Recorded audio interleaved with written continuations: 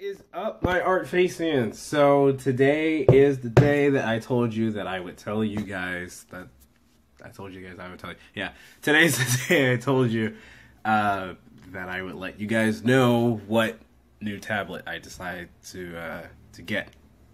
So I'm just gonna show this quick little clip real quick of the tablet, and then I'll talk about it. Okay? So yeah.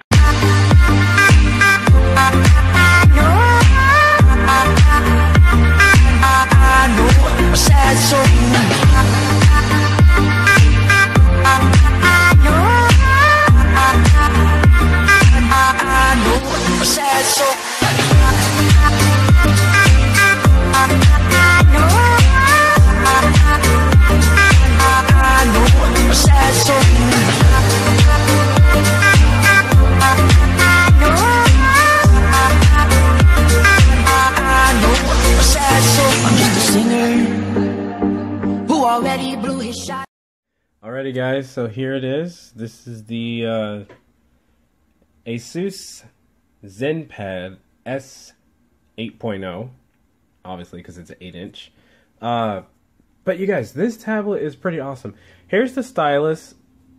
It's not quite it's a good stylus, but part of it too is I just have to get used to drawing with this tablet.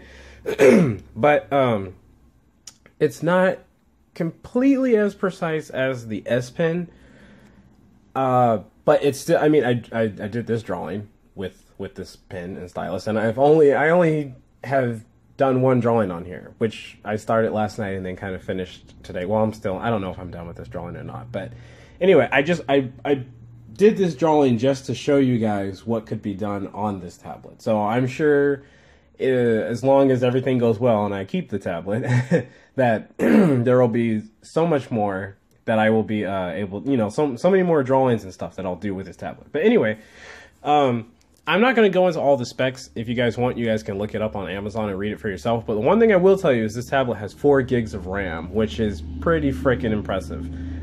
It's extremely fast. I had a little hiccup with ArtFlow on there, but it wasn't anything like super big. So it didn't really bother me too much. Let's see what else. I'm still getting to use it. So the biggest thing is I'm just getting used to the stylus, but the stylus is amazing because it's actually, look at that, it's like full pen size. I'm like, that's one thing I complained about the S Pen, is it's just too small and too skinny. So yeah, but anyway, 4 gigs of RAM. This is the 64 gig version. If you do get this, you have to get the 64 gig version because it's the only one that works with the pen. So yeah. Anyway, so yeah, that's it, guys. I just kind of wanted to introduce it to you guys. I know you guys are surprised, and probably the one thing I need to cover in this video before I end this video is you're probably wondering, why did I get a smaller tablet? Honestly, I wasn't planning on it. And then I saw this one, I just kind of looked up on it, like did my research and stuff, and I thought it might be kind of cool to have a smaller tablet to actually carry around with me more when I go places. So I know I can take my Note with me, but the Note is pretty heavy. It's not super heavy, but I mean, it's a little heavy where it's just kind of like, I don't know, it's a little big.